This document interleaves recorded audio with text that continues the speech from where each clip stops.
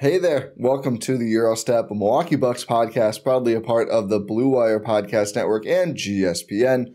I am one of your hosts, Ti Windisch, joined as always by the on-point Rohan and Ti. You're always on point, Rohan. How's it going, sir? Doing well. It was a weird day for Wisconsin sports here on this Gyro Step Tuesday. I mean, it was a weird day for Wisconsin sports on Monday as we record on this one-off Gyro Step Tuesday morning here. And we just had the Bucks in action. We had the Packers in action at the same time. Were you dual screening? For most of the games, yes. Yeah, same. That's for what I was most of the doing, games. Late, I locked in on Bucks and then caught most of the end of the Packers, but I missed some of the ending. So, which I saw the very end, unfortunately. It was kind of a bizarre set of games. It really was. It was really, really weird. If you want full analysis on that Packers unfortunate loss to the New York Giants, make sure you check out Talk of the Tundra. Link to that is on gspn.info. If you're watching on YouTube, it's on this feed. If you're on your podcast platform of choice, just search up Talk of the Tundra, or like I mentioned earlier, gspn.info, so you can get Newmark and Jordan's thoughts on that Packers loss. Yeah, just make sure you're ready. I feel like Bucks fans have been in catastrophe about this season, but at least we didn't. The Bucks didn't lose to Tommy, don't make my bed, Cutlets. I've been calling him Jay Cutlet, which I think is funny. I don't think many other people think is that funny. But anyway, on the Bucks front, Milwaukee beat the Chicago Bulls, a second overtime game against the Bulls without Zach LaVine this season, which not ideal. First, before we get to the Bucks side, do the Bulls just have Milwaukee's number this year?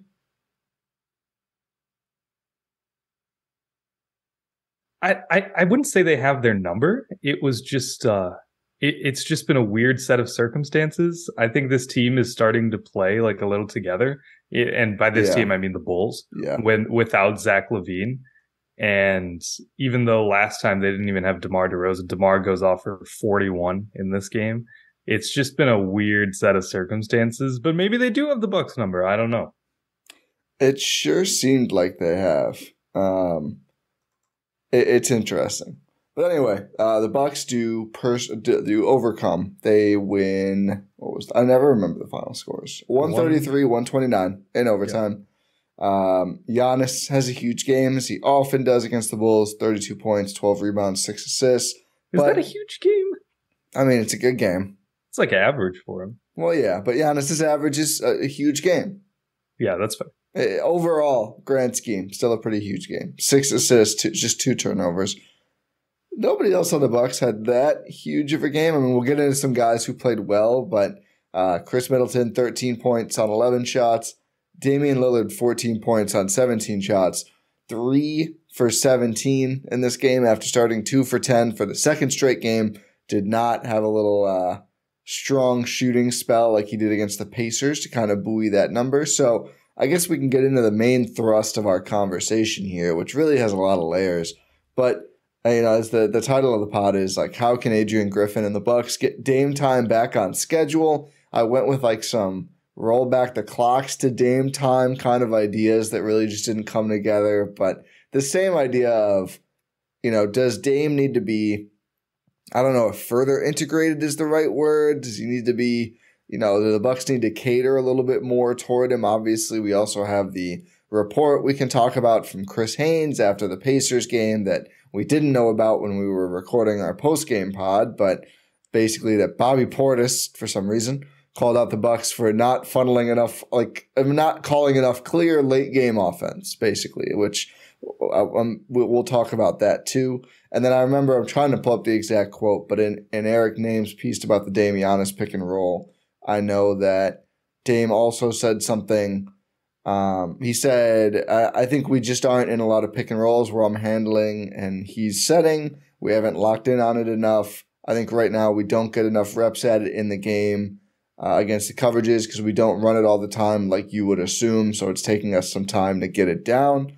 So I don't think Dame is protesting. I do think Dame feels like he's not being properly used, and I think he's also not playing well on top of that over these last two games, the Pacers loss and this Bulls win. So let's have the Dame conversation, because I do think it's front and center right now. I just said a lot of things, Rohan. Where do you want to start? I mean, it's doom and gloom, right? Teams over, seasons. Yep. They only have the second best record in the East, third in the standings because they're tied with Orlando, who is 1-0 against the Bucks. So it is pretty much a lost season at this point. Yeah, that's what I would assume. But actually being serious, I mean, it's difficult not to be a little bit concerned, especially considering what this Bucks team has been like over the past 4 or 5 years. As long as they've been good, as long as they've been contenders, ever since Bud got there, it's been a team that's sort of been in lockstep with each other. You don't really see a lot of weird comments being leaked, being made by players about this team, on this team, towards coaching staff, towards other players, about like ski. You don't really see that. The biggest drama Bucks have had is what, Thon Maker and Serge Ibaka's trade requests. Well, I mean, the funniest thing, we have live video of PJ Tucker screaming at Bud to adjust the defense in that Nets series. It is not a new phenomenon for the players to want to adjust. We also, I mean, we had in year one, the Chris Bud thing came out about his usage offensively. I mean, it's not, these things do happen, I think, all over the league. I mean, LeBron throws some sort of fit every year, I think. I'm not saying it's uncommon. Yeah, I'm saying it's like in the case of the Bucks, like the PJ Tucker thing, which is still so funny to this day. Every time I see that video, I'm just like, people really, I think, just forgot how everything used to be. And also, I mean, Giannis, after every playoff series where they lose, usually would be like, well, coach didn't put me on the best guy. Yeah.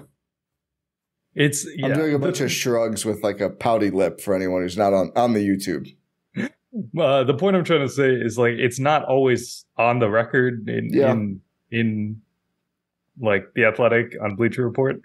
Just on Bleachers. I guess we had Terry was in The Athletic. Wasn't the Dame thing to Eric Nate? Yeah, what I said, yeah. Yeah. And the Bobby thing was a Bleacher Report thing. Correct. You don't really see that, is what I'm saying.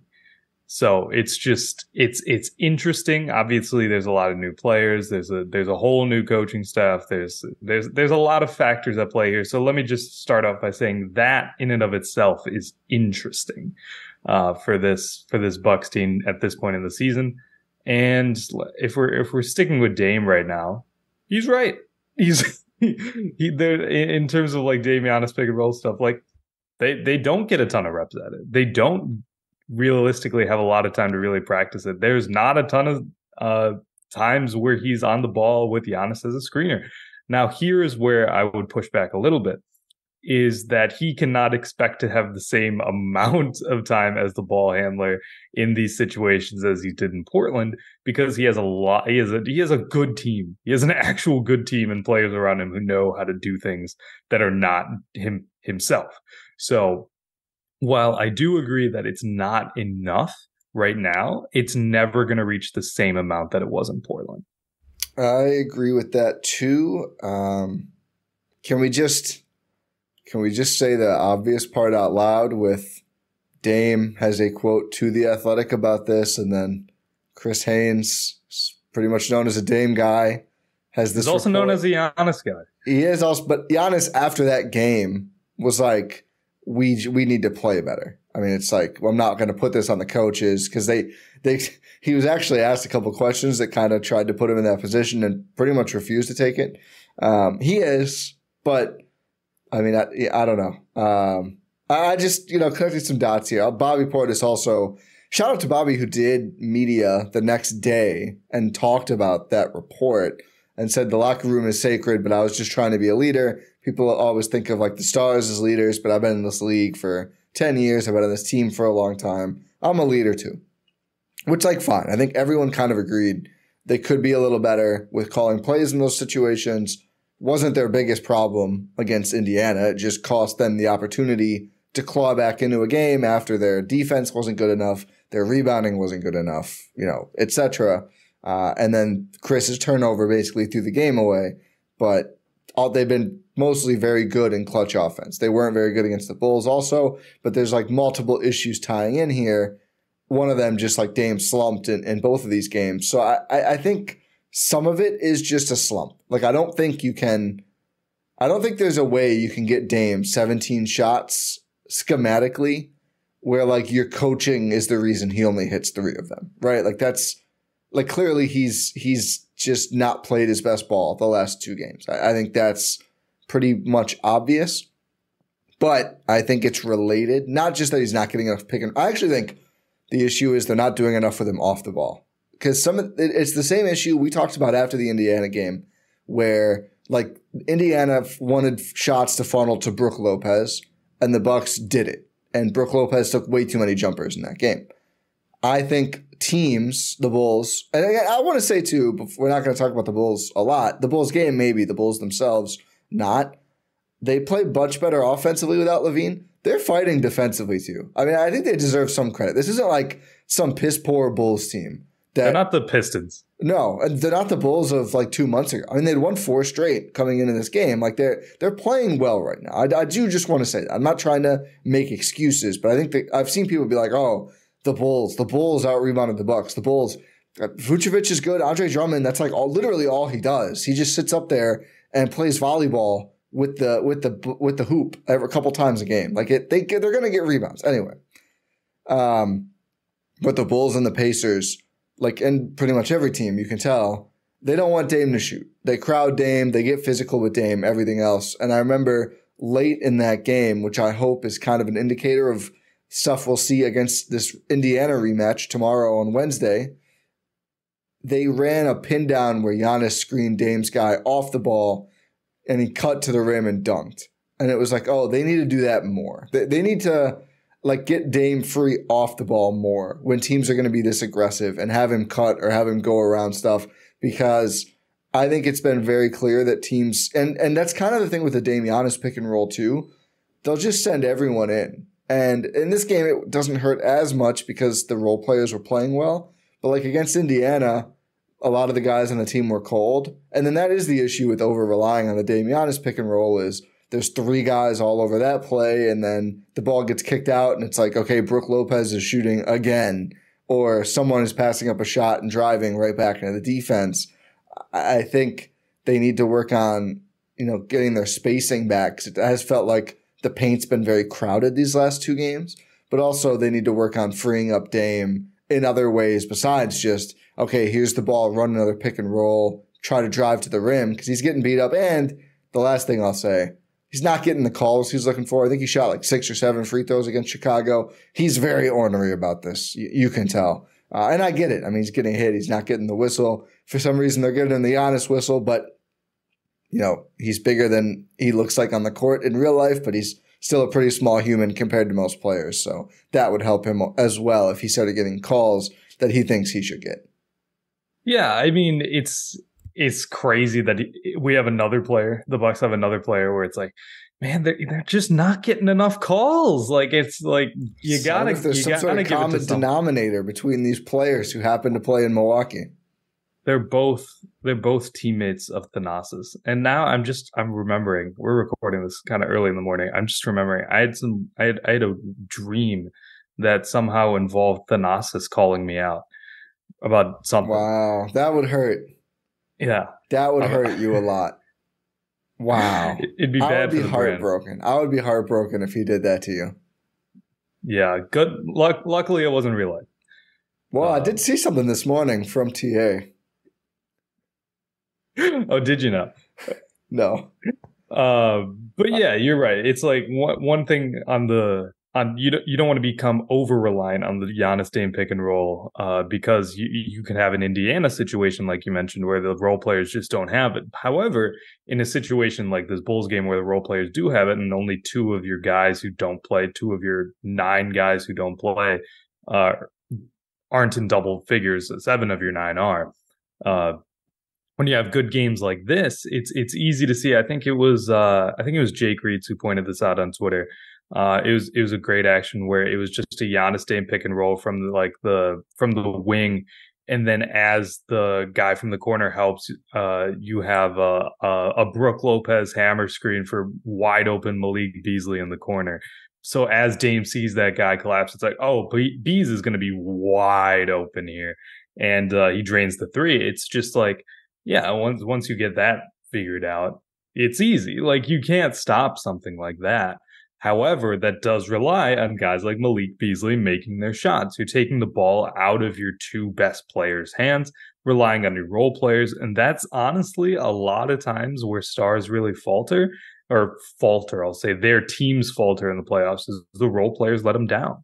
It's hopefully not going to be the same situation in Milwaukee because you have like three guys who are like more than capable offensive players, four guys and at some times. But you can get in these sort of situations. And it's just really going to depend on the ebbs and flows of who's making the shots or not. I mentioned this on our pod after the Pacers game with Jordan. And it was like, yeah, we were upset about Giannis passing up shots at the end of that game when it was close. And my logic was we would be praising Giannis for passing up these shots if his teammates were making them. But since they weren't making them, it's the narrative is, oh, Giannis is being too passive. He's not scoring enough. But if the teammates make the shots, it's like, oh, look at him. He's a great creator. He's a great playmaker. It's so dependent on the other guys in these situations. So that's a long-winded way of saying the Giannis Dame pick and roll will be unstoppable if everyone can hit their shots. Yeah, and I think it's worth noting Dame does have 16 assists over these last two games. So still has the offensive utility, still is spraying good passes all over the place, finding shooters, finding cutters, sometimes finding the roll men, Giannis or Brook, whoever it may be. So it's not like that's gone away. And clearly the offense is not like shying away from him shooting. I mean, 17 shots against the Pacers, or 20 shots against the Pacers, 17 against the Bulls, attempted plus 6 and 7 free throws respectively in those games, just not knocking down enough of the shots. So that's where I think it would be beneficial to free him up off ball a little more. He's actually on ball maybe too much now when he's on the court. I mean, except for these late game where the kind of the report is like F Khris Middleton in some respects, because I feel like it's only a couple plays late in games when Dame's not all over the ball, and it's because Khris is bringing the ball up and trying to run an action. It's just like, no more of this, which the way Khris dribbles, it looked like he was going to have another horrible turnover against the Bulls. Thankfully, it was a foul. I think the Indiana one, there was some contact too, but it's like, oh, Khris, please, you're not helping your case here, Khris. Maybe you shouldn't just bring the ball up anymore. Maybe we could bring Bees down there to bring it up and then just give it to Dame and then we'll go from there. Khris, just dribbling still not a strong suit for Khris, but he's done a lot of other things well. We'll talk about Khris and everyone else a little bit later. On the Dame front, I want to circle back to the Haynes article. I specifically didn't want to pod yesterday because I didn't want to just have nothing but this article to talk about. Because, I mean, it's not ideal. We're not used to this kind of thing happening. But, like, Haynes went on a podcast or somewhere after and was kind of like, it really wasn't, like, that big of a deal. It's more noteworthy that it was reported from Milwaukee than anything. And in the article itself, it says this. So, basically, the context, if anyone didn't read this, which we shouldn't assume, you're all so terminally online, you immediately saw the Chris Haynes article about Bobby Portis. So Griffin sounds like you're saying why are you reading Chris Haynes? We love Chris Haynes. No, it's not about Chris Haynes. I would have said that about any reporter. People live their lives. I'm very jealous. They're just out in the world without a service that, hey, ding, your team's in turmoil, ding. Like, it's a weekend. People should enjoy their lives. Or it was Thursday, almost a weekend. Anyway, after the game, Pacers win the fourth quarter by 12. Griffin entered the locker room and began harping on the importance of winning the rebounding battle, sources say, which again, like, they didn't box out Miles Turner after they forced a miss, so I think that's a good thing for him to be harping on. Portis, who scored 4 points on just 5 shots against Indiana. Which is really funny. I know. It was written that way. I know. It is pretty funny. In a near-season low 18 minutes, quickly interjected and stressed how essential it is for Griffin to structure the offense down the stretch of games, sources said. Which I still am just like, that's what Bobby was thinking about? Bobby is call more plays. I mean, in fairness, it looked like in their post-game comments too, like Dame and Giannis and Khris were all also like confused. So maybe that's what Bobby was talking about, is him as a leader. It's not just stepping up about him in like his own personal game, but just as the team game overall, that is fair. But what I found interesting though isn't this how they mostly operated with Bud too? Play random. Well, not even just that. Because I said this, and I've had people. I think Bucks film room was like, "Oh, play random is overblown." I'm like, that's not what I'm talking about. Like, we talked to Brad Fisher. We watched their offense. We watched Drew do whatever he wants. Like, they played let the stars kind of read and react and flow into stuff offense, including in late games. This isn't new. So that's why I'm just so confused. It's also not new for NBA offense. There's been this reaction like the Bud offense was this carefully scripted play calls every time up the floor. We know did we not all watch this? There's film of what you did. Drew, ISO, pull up 3 again. That's what Bud's calling in from the side. Ignore Giannis. No, they read and reacted. I mean, it's very normal. So it's how yeah, exactly. It's very normal. It's how most teams operate. You're not just calling. This isn't college. You trust your players. People think it's Hoosiers every play. Every play, or the NFL, like Spider Y2 banana, and the guys are like, okay, let's go break. I mean, on that play itself, Khris was going to post up Giannis because Giannis was dominating the Pacers. Didn't like the pass that was there, so then went to swing it to Dame so Dame could run a Dame Brook pick and roll. Dame wasn't ready, didn't go to the ball. It got picked off. Like I don't think it was even as disjointed as people say. I think there was a disconnect between Khris and Dame that is as much on those guys just getting more reps together than anything. And it became, of course, because that's the way this team is reacted or covered, as this coach couldn't even get a play call in. Can you believe this? I know. It's crazy. It's like what? Their 4th game, Dame and Khris playing together in crunch time? Yeah. It's not a very common occurrence. So yeah, they're gonna get their signals mixed up. Well, and Khris brings up the ball because Indiana is face guarding and damn near doubling Dame on the inbound. So it's like all of this was, I think, very explainable. It didn't go their way. They could have used a play call in that situation, but it's not like some crazy thing around the league for it to not to be every single. Anyway, I just wanted to say that for context. Adrian Griffin went and sat down. It's like, yeah, maybe his legs hurt. Come on.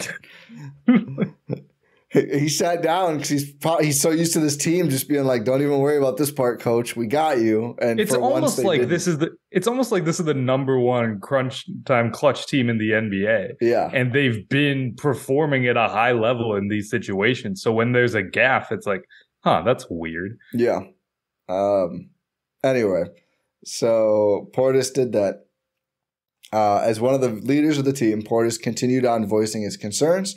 Griffin welcomed the criticism and acknowledged he could do a better job being more aggressive with his play calling, sources say. The 9-year veteran, Portis, explained that it's a two-way street. Direction is needed, and it's up to the players to execute, sources say. So I feel, even in the report itself, it was like, you should call more late-game offense. Griffin was like, okay, yeah, probably. And Portis is like, yeah, we got to execute too. And I just love that the report is like, late game explosion. It sounds like just a guy voices concerns and they talk through it and like agreed to move forward. And I want to say too, and this reminds me of like going into that next game when, they weren't dropping and it was bad and there were like the questions about Griffin. And after that Pacers game, it was the same deal, right? Of like, oh, our knives out for Adrian Griffin. It's the locker room. They started the Bulls game like playing hard, executing at a high level. The Bulls ended up getting back into it, but I think it is notable, and maybe it's just lucky. I don't know. It's been good. We haven't seen them like lay an egg when Griffin is kind of in this precarious spot publicly. People will say, oh, they went overtime with the Bulls. They kind of did. But like they didn't come out of that game or into that game like, we're checked out. We don't care. They came into that game playing really well. And then the kind of bench foibles started when the deep bench got in, although the bench played kind of good at first. Bobby had a good scoring game after these guys fired him up apparently. But the rest of the bench, not so much. And again, Dame wasn't shooting good, and the Bulls got back into it. But what's your thoughts on that idea of just like, I feel like they play well when their coach is under fire? I mean, it's probably not a good trend to like keep. Well, on the other hand, Tommy the Discord pointed out they'll never lose back-to-back games the way people talk about the Bucks when they lose if they're going to respond every time that people talk about their coach. You know what? That's fair enough. So, I mean, I can deal with the discourse if they're going to not have a 2-game losing streak all year. Yeah, they have lose they a not game so far? No. I'm just saying. Or maybe they have. I'm pretty sure they haven't. I can check as I'm talking, but it's a weird situation to be in. Like, imagine they lose like a playoff game. This is last year. Come on. What are you doing, Ty? Come on. I blame B-Ball Ref. They did anyway. At Pacers, at Magic. Yep, they did. November 9th, November 11th. Yep. Yeah, I was like, yeah, it sounds familiar. Yeah. But if the team is playing well when their coach is under fire, that's probably a good thing in general, because it's like, yeah, they rally around their guy. So that's a good thing. It's a bad thing that their coach is constantly under fire. I don't know how much of it is on him. No, it's not on him. It's not on him. But I'm saying 23 games into the season, we've had multiple instances of, oh man, our guy's under fire. It's like, we're a quarter of the way through the season. Yeah. Well, there's two ways to go from the team perspective, though. It's, do we rally around him, or do we, you know what, you guys are right. I read Kevin O'Connor's, this is Giannis talking. I read Kevin O'Connor's piece in The Ringer, and I agree. Why doesn't he try out more? We only played zone for a full quarter. I wish he would try out more defenses. Yeah, I wish stuff would change. I wish we would mix things up a little bit, I've only seen like 3-4 different defenses in most of these games, which is really pathetic. Yeah. You should be using 8 defenses if you're a good coach. Didn't you come from Toronto? You got to throw in a box and one in there. You got to roll out everything. You got to do the 2-3 zone, the 3-2 zone, the 1-1-1-1 zone. Like, if you're not using 4 different zones, you're barely trying. Why are we not deploying the barrier against Kobe White? They probably should, the way he's played, man. And then the other thing, KOC always, why isn't Andre Jackson Jr. getting more burn? It's just like, I don't know. He's played pretty well, but so have some of the other guys. Yeah. MarJon had another good defensive game, and AJ Green's shots are falling. Yeah, the positive shooting regression to the mean is here, baby. AJ Green's, he's lighting it up from distance. Was he 4 of 5 from downtown in that game last night? He also did an Andre Jackson where he just would not shoot, when he got inside the arc. He took 1 2-pointer. Oh, yeah. But it was almost like he was forced to. Yeah. He had a wide open lane to the rim. He was like, you know what? I'm more comfortable. Yeah, he should have drove that. That was my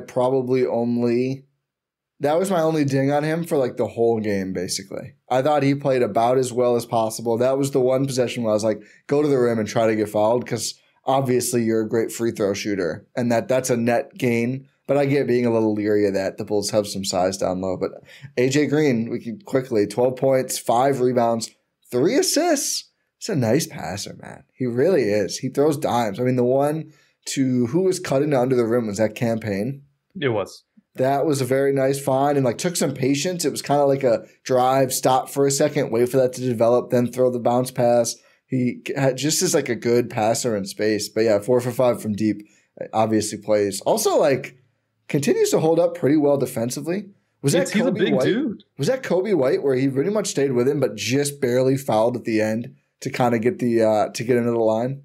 I think so. It was either him or DeMar. I think it was Kobe on that one. I mean, DeMar gets guys too, but AJ Green only had 1 foul in this game in his 13 minutes, which was strong. Especially when he's the guy who's being targeted on defense. Oh, yeah. Definitely. You know who else was good defensively in this game? MarJon Beauchamp. I was going to say Khris, but yes.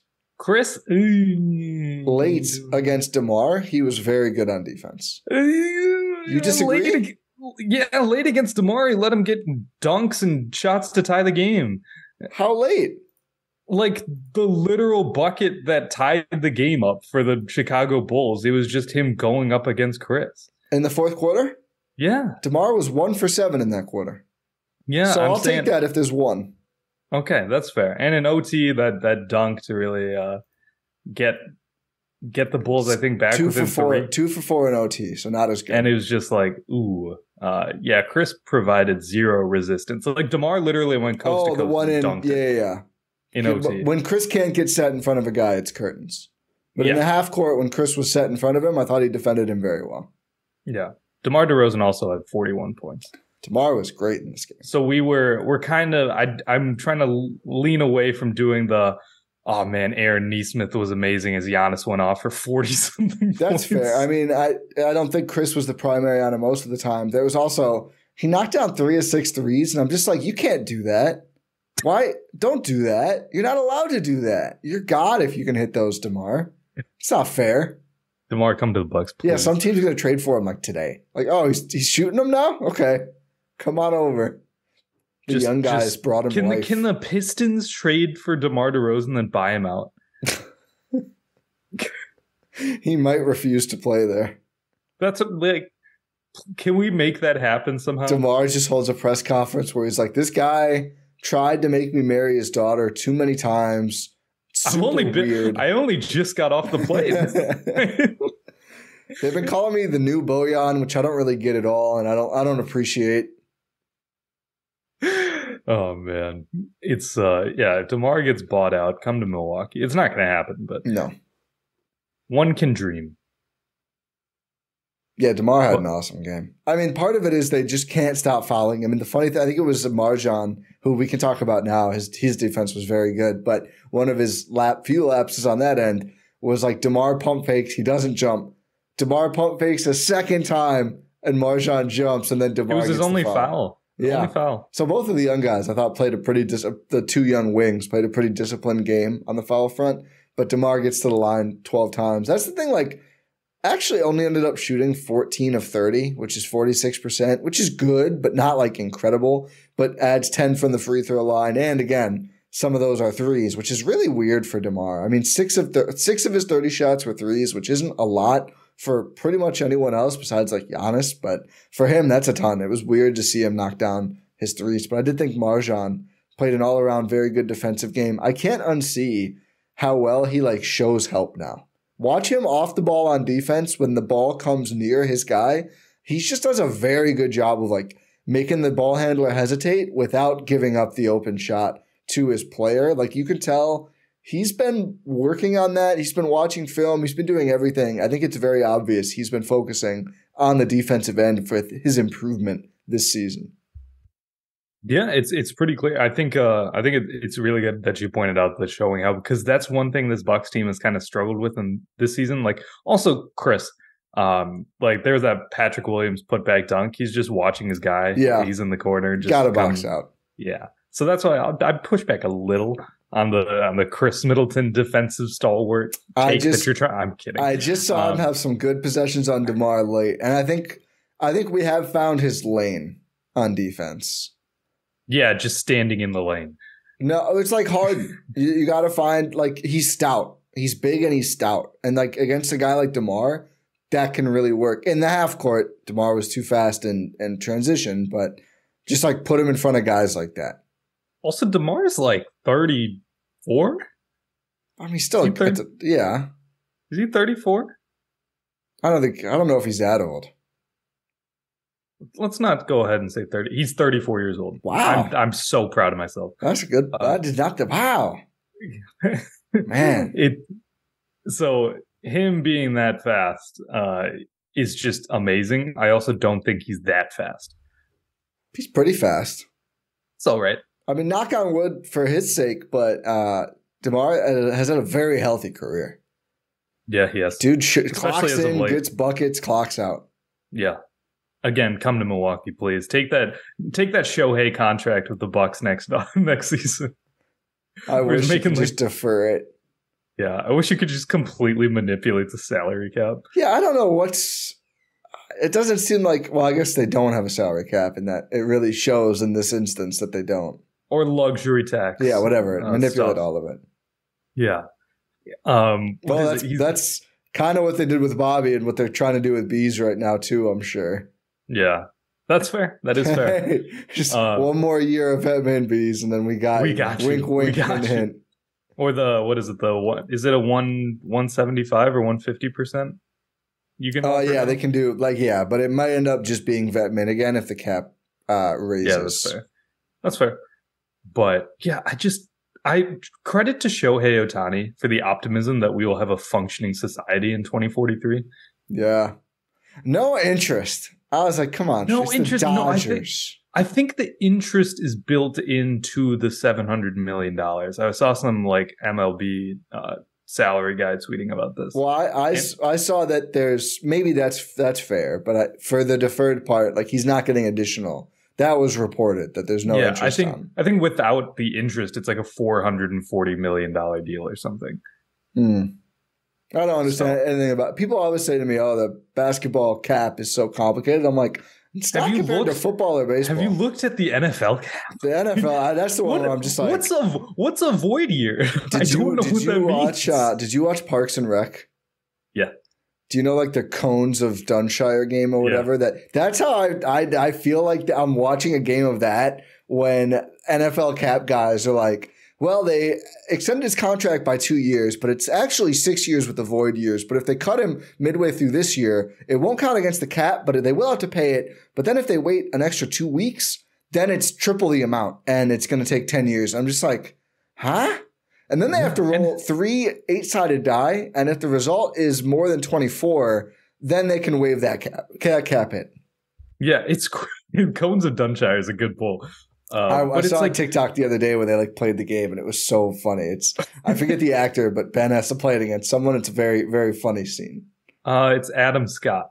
No, I forget who he had to play against. Oh. Okay. It was an actor I read. Oh, it was the guy from Workaholics. You never watched Workaholics? No. Oh, not Durs and not. I forget the guy's name. Anyway. But yeah, Shohei Ohtani, $68 million a year when you're not probably not playing anymore is crazy. Yeah. It's just crazy. Can you imagine if some team trades for him in 5 years? Well, that's the thing. These guys rarely get traded for that reason, right? I mean, it's got to be pretty much impossible to move that cap hit. It's got to be, because then a team is stuck paying him $68 million a year. Well, all these guys that sign these, I have a Giants fan friend who's always trying to trade for Christian Yelich. It's just is that even possible? I think it is, but it's if a team trades for him after he's done, after this 10-year deal is done, and he's not contractually obligated to play for your team anymore. You're paying him $68 million. Yeah. It's crazy. That's got to be pretty much just not a non-starter. He's retiring a Dodger. Yeah. It's no team is going to trade for that. Yeah. Which is probably one reason that he wanted to sign him. Yeah. It's it's an implicit. He probably has a no trade too, because baseball really has those. But anyway, let's get enough Shohei. Congrats to Shohei Ohtani for breaking Canada's heart, which we always support. Oh yeah, we do. But it's also if he renounces his U.S. citizenship at the end of the contract, he's not taxed on it. Oh, you're obsessed with this deal. It's crazy. It's absolutely an insane contract. Yeah, it's so fascinating to me.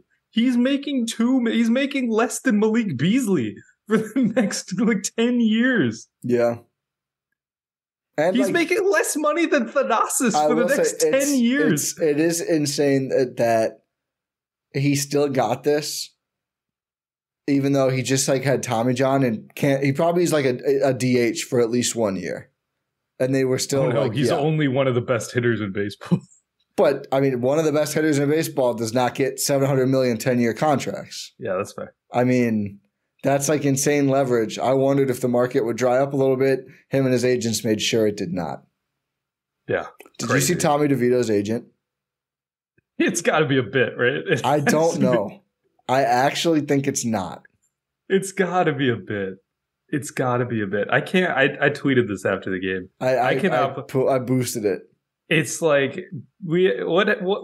happened to when quarterback said aura? Now we have ones where it's like they put mayo in the coffee. Still do. The good ones still have aura. Bed, and they're winning in primetime. Oh, actually, I shouldn't say it because Mahomes' aura has been very weak lately. It has. Who's the only quarterback with Burrow. like aura now? Burrow is injured. Definitely. But when he's playing, Burrow definitely Lamar? is. Yeah. Like who else? Josh Allen has on-field Favre aura for sure. Yeah. Just a country boy slinging it. Yeah, indeed. Hopefully, only the football. Yeah, let's say only the football part of it. Back to the Bucks. I was going to say back to this. What were we even talking about? I don't remember. Oh, MarJon's defense. MarJon had another pretty nice game. I will say I want to raise a gripe with Coach Griffin. Oh, okay. I've got one. I've really only got one. I was really just like, oh, that's dumb by Griff. I don't, not dumb, but I just don't agree with it. Let's just scale back the Cameron Payne. There's just too much Cameron Payne for my taste, and I think the way that MarJon and to a pretty equal extent over the course of the year in totality, Andre Jackson Jr. have played, I would rather just see one of those guys than Cam Payne most of the time and let the vets on the team handle the ball more. And maybe, I'm not saying you never play Cameron Payne, but Bobby plays nearly 25 minutes off the bench, had a good game, 17 points, 7 rebounds, didn't defend very well. But then Cam Payne at 18 minutes was the next most off the bench. I just feel like there's a lot of Cameron Payne personally, and I could do with a little less. And I think that would help the defense too. What are your thoughts on that?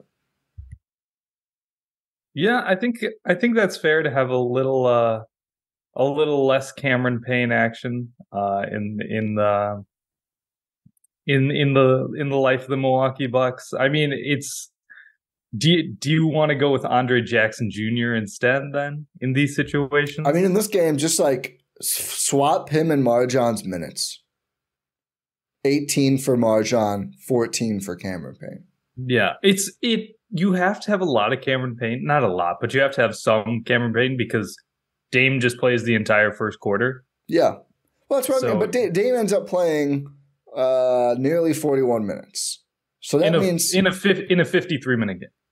But still, there's still overlap. I would just want to cut back on the Dame campaign overlap minutes, which I get is tough. That is fair. Because campaign then doesn't get that many minutes. It can be hard to be in rhythm. And not that he had a bad game in this game. He's 2 for 4, hit one of his 2 threes, had 5 assists. Like, he has his good games. But I think defensively it just gets tough with him, and I'd rather see more wings, especially with Dame. And again, this is like a lot of the defensive stuff in general. Like when your starters, 2 of your 4 starters on the perimeter are Dame and Khris, it's just not going to be easy to build a great defense with those. As much as I praise Khris for, I think, some good possessions on DeMar earlier, Rohan said that's BS. He sucks. But it's tough. It's hard to match up with teams who have perimeter juice. And like Kobe White, who's been playing well, took advantage. DeMar DeRozan also took advantage. So can always go higher on those Bucks point guards or opposing point guards. Excuse me. Exactly. You have not been able to go higher on the Bucks point guards lately, but I think that will change pretty soon here. Hopefully by Wednesday.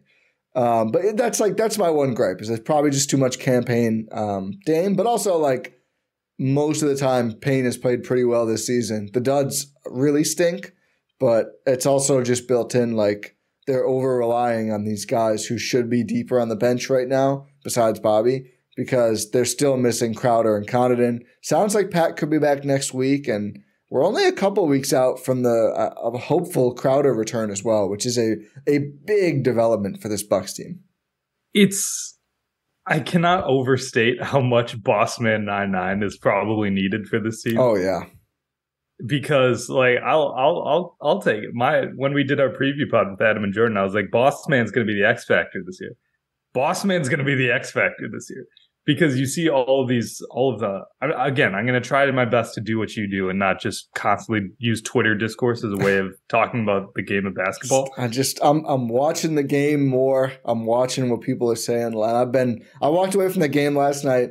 And I was just like, yeah, Dame played pretty bad and they won. Scrappy Bulls team. That's fine. You go online. It's just like, this isn't okay. This can't keep happening. And it's like, what is this like It's like a film noir. This feels like Batman dialogue. They won a basketball game. Okay. You won the battle, but are you going to win the war? We're going downhill rapidly. It's like, Jesus. We're on a roller coaster. Is this politics or Bucks Twitter? I can't tell. Oh, man. It's just Twitter. Which is just... It's every field.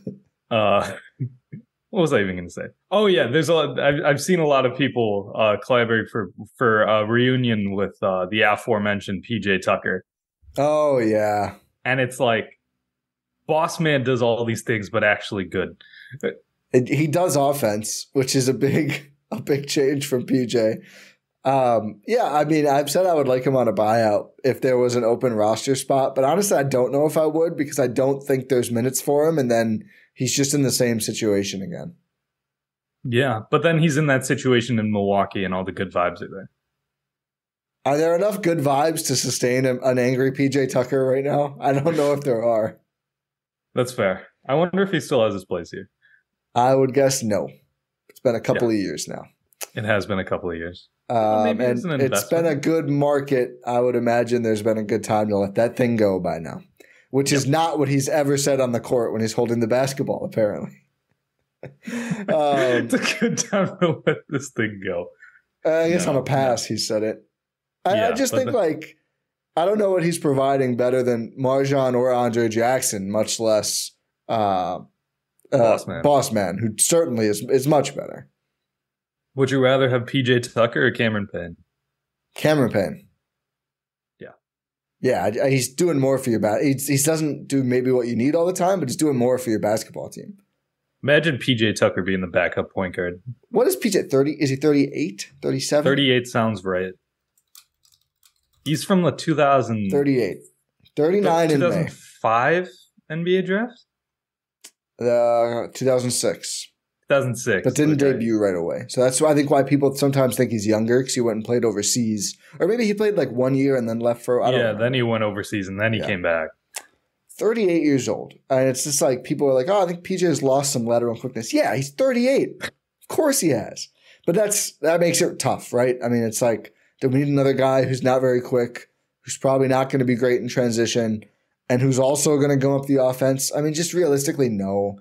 And the buyout thing with him, I kept forgetting he has a player option next year. Oh, so he can't even do it. You could, he could decline it, but he shouldn't. He's not going to make that back. Yeah. And, I think we'll probably have to do a trade pod fairly soon because the other thing is they have too many wings to play them all when guys get healthy. And could they maybe flip a couple players with a certain skill set who can maybe defend and do something offensively and be better off? Probably. It's going to be some tough combos to be had. I think the Bucks will be very active as they always are. But I don't think PJ will get bought out, and we'll talk trades, but I certainly wouldn't trade Bobby or Pat, and it would take one of those two guys for PJ Tucker at all. Not even close. So I don't think it's happening, unfortunately for PJ. No. I mean, maybe we should just see more Robin Lopez in the lineup. We'll get the same thing. Is he still sitting at 2 minutes, or did he play in a blowout against the Knicks? I think he played against the Knicks. He played against the Knicks. He shot a three that prevented the Bucks from having the best scoring, best 3-point shooting game of all time or something. No, it was they would have scored 150 for only the sixth time in franchise history. No, I think it was also they would have had 20 or more made threes on 65% shooting from three, which has never been done before. Classic Robin Lopez. Yeah. Let's see. But if he hit it to have them do that and he hit the tee, would have been amazing. I need a Robin Lopez 3 this season. Oh, he's played in 4 games this year. Yeah. Do you know how many points he has? Probably 2. You are correct. On 0 made shots. Oh, he hit some free throws? Yes. Yeah. He is 0 for 1 from the field with 2 made free throws, 1 assist, 1 turnover, no rebounds. Not the Robin Lopez stats you would expect. I think it is the Robin Lopez stats you would expect from a general standpoint. Fair. Malik Beasley, 7 for 11 from the field against Chicago, 5 for 8 from deep, 4 rebounds, 2 assists, 1 steal. One of my takeaways from that Indiana game was like they did not get him involved enough early, and it felt like they were seeking out Bees more throughout this game. He's just like a very good offensive player. And I know he's streaky, he's going to have bad games, but if you can ascertain that he's on, it is worth funneling shots to him because he's never going to get the first or even second, usually best perimeter defender, and he'll just beat guys. I mean, he had a couple nice finishes, like one of the AJ Green. I don't know if he got an assist for this or not, but he went and found Bees kind of on the move. And instead of shooting, Beasley just like took it all the way to the rack and finished. We've seen that from him too. I mean, obviously the main focus is going to be making sure Dame is properly utilized. But in this game, they got Bees the touches that I think he has pretty much earned at this point. And again, like when he's on, they're very hard to beat. And even in this game, when Dame was decidedly off, they end up winning because Beasley was able to do enough to help the offense get through it. He's tied for second on the lead in scoring in this game, which is pretty impressive. It was very impressive. I mean, he's putting up monster numbers as of late. He's on a tear. Yeah. This is the one thing with Malik Beasley is he will find his own shot and he will be a streaky player. The highs are there. It's the lows that are kind of low, but we haven't really seen that with the Bucks. Not so much. Far. He's been in a good rhythm, and again, it's only been 23 games, but that's a solid sample at this point. Like 23 games is a significant portion of the season. You wouldn't. I'd still say like you want to get to like I don't know 50 or 60% of the season before you can actually make like firm assumptions about the team. But I think you should tell that to many people. That's why I said it. Yeah. But yeah, Malik Beasley has he's been on a shooting tear, and when he is hot, when he knows he's hot, he's putting that thing up. Oh yeah, and no his teammates are finding him, and it's good. He's one of those guys who like if he's not J.R. Smith, right? Like, can you imagine if he was prime J.R. Smith? That'd be amazing, dude. The dunks. But, oh my god, he dunked on a transition leak out in the game against the Bulls, amazing. But like prime J.R. Smith was an animal. Yeah. If you youngins out there are unaware, saying that is crazy. It's crazy, but I can say it in this regard, which is crazy. If you youngins out there don't know what J.R. Smith used to do, just look it up on YouTube and then subscribe here. Yeah. But yeah, Malik Beasley, he won't just take a million shots if he's not on. He's not one of those players. He's not going to shoot himself into a rhythm, but if he's in a rhythm, he will milk that opportunity. Yeah. Credit to him. He's played quite well. I want to kind of preview the Indiana game, see if the Bucks can get some revenge. But first, Rohan, let's talk about our friends at Sleeper. So we have loved playing Sleeper this season, daily fantasy, right there in the Sleeper app. You may already have it if you're playing in a fantasy football or basketball league. They also have their daily fantasy contests, which are a lot of fun. And we are going to talk about some of our picks recently. Rohan, of course, who has crushed it all season on these projections, has a winning slate to talk about, and then I can share my near miss also from Monday night's games. So I made these picks right at the end of the first quarter. You love the live picks. You're a big fan of that. I do love the live picks, which is why happy to use Sleeper because you can do these live picks throughout the game. So it was at the end of the first quarter. One projection was for Brook Lopez. His it was the projection was 28.5 combined points, rebounds, and assists. I didn't think he was really going to get there, so I chose to go less than that, and he ended up with 25 combined points, rebounds, and assists. And because the game went to overtime, and he was on the court during overtime, and I was sweating that one, and I was like, ooh. And I made that pick because I did not think that Brook was going to necessarily be as involved in the second half because there was a lot of guys at the rim for Chicago. They were loading up at the rim, so it was like, oh, if there's one guy who's going to break through that, it's Giannis, not going to be Brook. And Brook wasn't having his best actual getting rebounds game. He was doing his normal boxing out, but yeah, that one made me a little nervous. My next one, the projection for Bobby Portis, his points was 14.5. After he had 11 points in the first quarter, I was wow. That's a gimme. They went big on the second half Bobby theorem, and it honestly ended up being a little closer. He had 8 points. 8 points at the end of the first quarter. Yeah. So I was like, yeah, this is going to happen. And it did fairly quickly. Yeah. So he ended up with 17 points. He didn't go too much over. Too much more. But it was a good one for that. And this one was probably my riskiest pick. Nikola Vucevic. The projection was at 4.5 assists. He had 2 at the end of the first quarter. I was like, you know what? Vooch is a Bucks killer. He's going to make it happen. And he did make it happen. One more per quarter. Rohan said, I see it happening. And it did. And he did get that one more per quarter because he ended with 5 assists. So did he do it before overtime? Yes. Oh, nice. That feels better. Which is why overtime made me a little nervous because I was like, oh, man, Brook's going to cost me here. And at the end of the day, if Brook is doing well, I'm also happy. And if this ticket wins, I'm happy. So it's like, I'm good either way. Yeah. But, and then, of course, Kobe White. The gimme. Yeah. It was a gimme. Kobe White had 9 points at the end of the first quarter. The projection was 22.5 points. I was like, he's going to smash that into oblivion. Yeah. And he ended up with 33 points. I was like, that's too easy. That's too easy. Yeah. We were on the same wavelength. Mine starts with before game, the projection was below 20. So I was like, yeah, definitely more than that. And it happened. I also was sweating out a Vucevic production, the double doubles. I think he ended with like 14 and 10. Actually, props to Brook Lopez. Not a very good Vucevic game overall. But he did get the double double. Giannis, 32.5, I think it was, points. Yep. And he ends with 32. And I was just like, I wasn't as mad because I made this a cross-sport game, which you can do. So I included Jordan Love. And I don't know why. I mean, I don't think many Jordan Loves would have hit in this game, unfortunately. The more thans, at least. But I was like, 9.5 rushing yards. He's usually got like 10. I just need him to really just get out of the pocket one time and just have some open field. And this is very doable.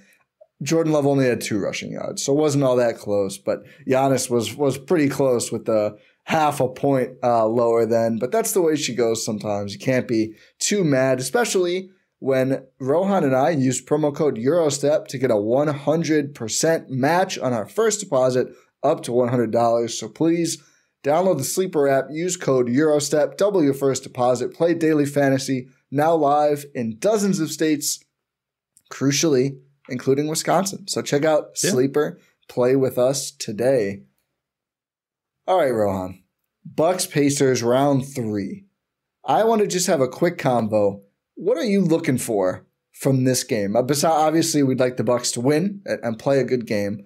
But really, the 2 Indiana games, although one was so focused on because it was the IST semis, kind of similar formats, like back and forth game early. Seems like the Bucks in the second half figure something out. And then late, Tyrese Halliburton and the Pacers just overwhelm Milwaukee. So real quick, this isn't obviously a full preview pod. What are you looking forward to in this game? I'm looking forward to see how they handle the Tyrese Halliburton matchup, because one thing that the Bucks have done a pretty decent job of in these 2 games is limiting Halliburton's scoring. He's not just exploding for like 40 plus points each matchup. Like we know he's capable of doing. What he's killing the Bucks in with is his playmaking. Just his ability to dish the ball, his ability to set up other guys and just get them going when the Bucks have to go and send 2 to him because they don't really have the personnel. Tyrese Halliburton is a weird player. He's a really big point guard, and the Bucks just don't have a guy to send at him this year. In years past, it would have been Drew Holiday. Drew Holiday plays for the Boston Celtics now. You're not going to put Damian Lillard on him. It's Malik Beasley time, or it's Khris Middleton time. Khris Middleton would be food against Tyrese Halliburton, but those are your options, right? Yeah. Those are realistically your options, because otherwise you have to go to a guy like Ajax. Or MarJon.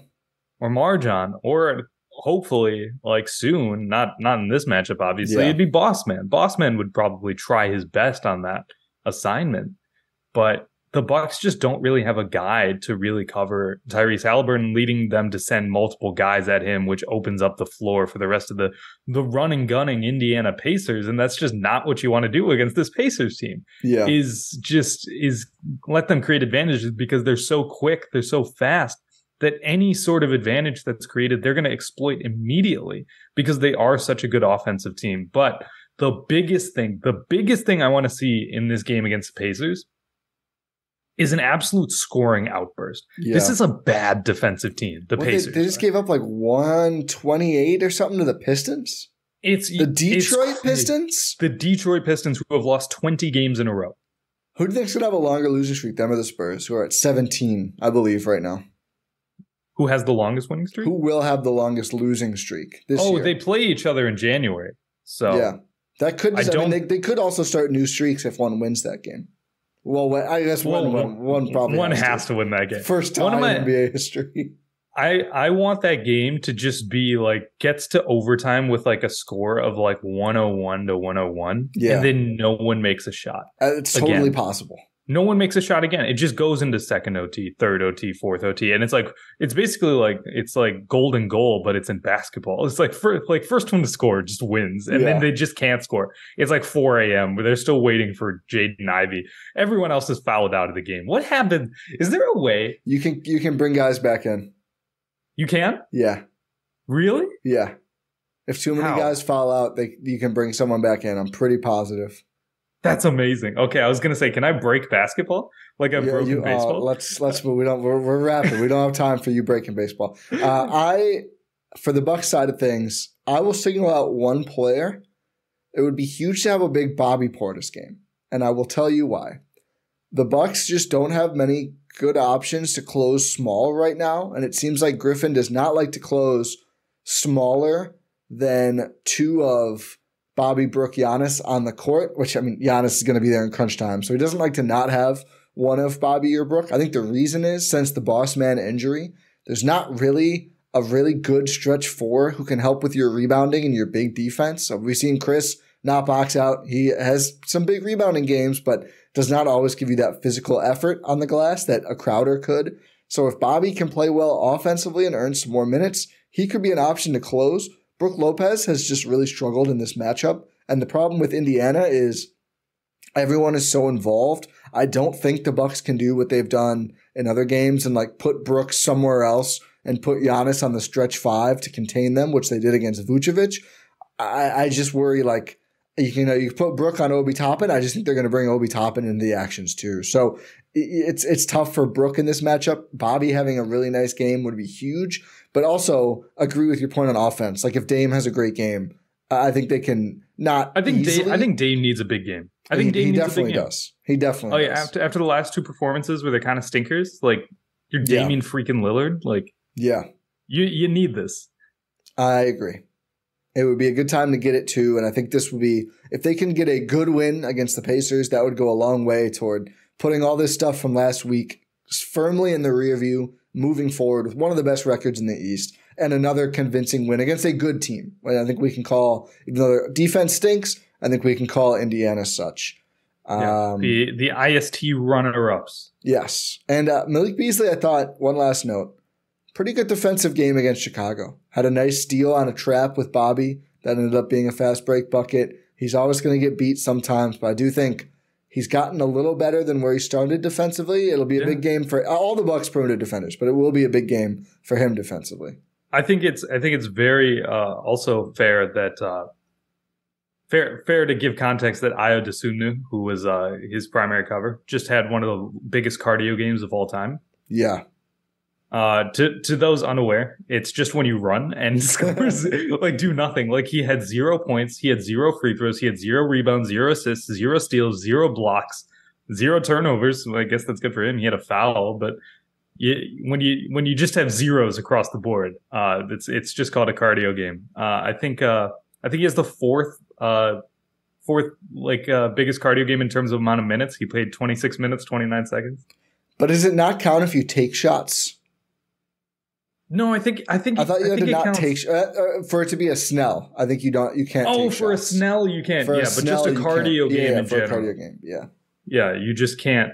You can take shots. You just can't score. Have you like the 4 trillion? Do you know about that? Where it's like minutes, but then nothing. So this wouldn't be a trillion game either. It would have been the biggest probably ever. What, like 23 trillion? Yeah, 26. Man's like putting 26. up U.S. national debt games. But yeah, Malik Beasley. Just if you can do a little bit on Tyrese Halliburton, just a bit. That'd be great. It'll be interesting if they can keep Buddy Hield bottled up too. He had 2 really bad shooting games against the Bucks. I don't know if that will last, but they have put an emphasis on not letting guys kill them from 3 off ball, which has been good. They just need to work on ball a lot more. For sure. But we'll be looking forward to that matchup on Wednesday. It'll be fun. Hopefully the Bucks win that game. But we'll wrap this up. Say thank you for listening to this episode of the Gyro Step here on Blue Wire and GSPN. Make sure you check out gspn.info for links. Can I break your brain quick? I know we have to go. Have you seen Kevin Pelton's Eastern Conference All-Stars starting 5? No. Joel Embiid, Tyrese Maxey, Giannis, someone else who made sense. I forget who the 4th was. And then his 5th starter. Oh, it was Scotty Barnes. Yeah. Crazy. Absolutely. No insane. Celtics starting would be pretty fun. Okay, go on. Absolutely. Anytime you can put Scotty Barnes over Jason Tatum in an All-Star game, you have just to like, whoa, Tyrese Halliburton is the other one. So like 4, I think I wanted to push back on Max. He's had a great year.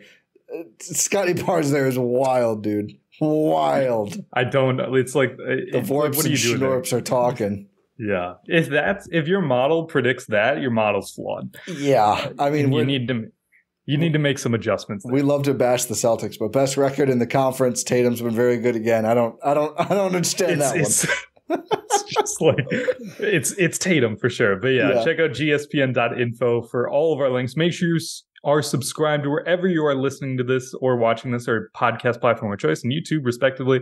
Make sure you engage in the comment section. Leave a 5-star rating and review on your podcast platform of choice. Pod Random, and we will talk to you next time.